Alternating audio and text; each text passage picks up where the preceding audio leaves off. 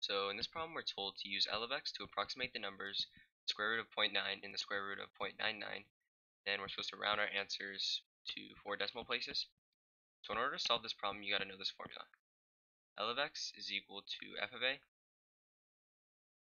plus f prime of a times x minus a. And so first off, we got to decide what our variables are. So let's start off with a.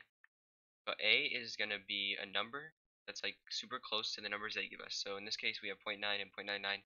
So the obvious clear candidate seems 1. And that number should be like something that you could square root that would actually come to like a reasonable number. So like if I take the square root of 1, we know it's 1. If it was like something close to 4, like the square root of 4 is 2. So in this case, we're going to choose 1. And then, so what next you should decide is what f of x is. This is just our function.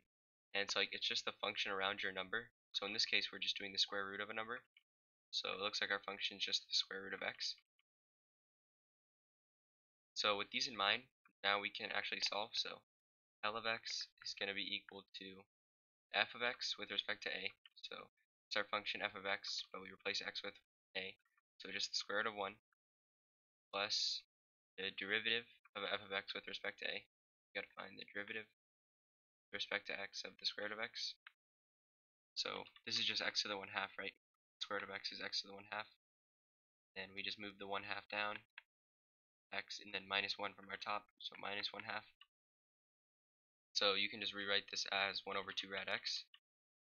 You could keep it in the other form, but this form is just easier. So 1 over 2 rad x, but we're doing it with respect to a, right? So it's 1 over 2 rad, and then we put a for x, so 1 over 2 rad 1. Then we're multiplying by x minus, and a is just 1.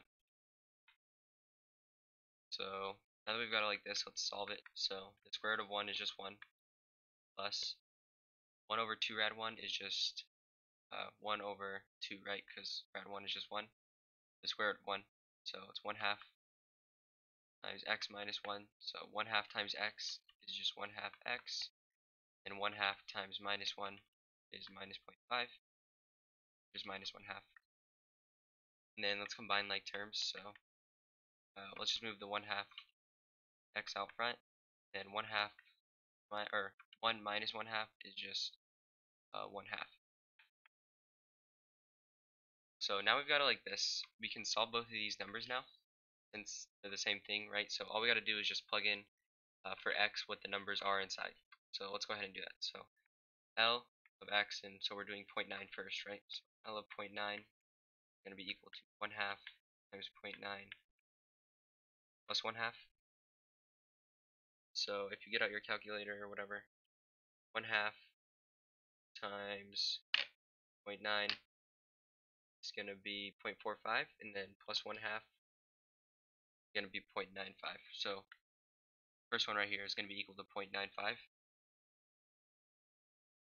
Do the second one. So L of 0.99 is equal to 1/2, and we just put 0.99 instead of 0.9.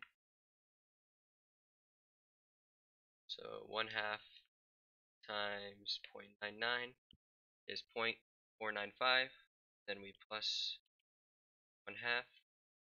It'll give us 0.995. So this right here is going to be the answer to the second one. So yeah, these are going to be our answers to this problem.